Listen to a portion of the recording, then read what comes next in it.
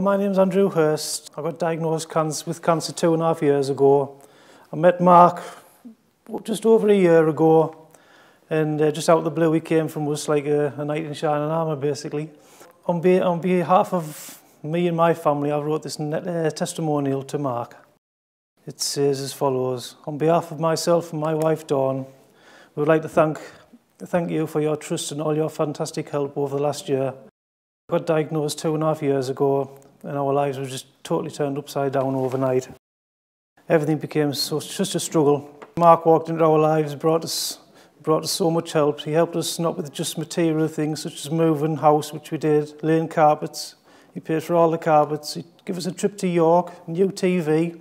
But more than anything else, he helped us morally.